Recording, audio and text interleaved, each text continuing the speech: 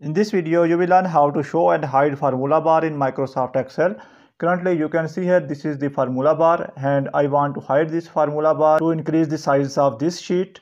So firstly, you will learn how to hide this one. If this video is helpful for you, then please like this video and subscribe our channel for more informative videos.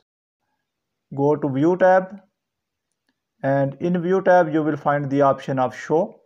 From here, unselect this formula bar option.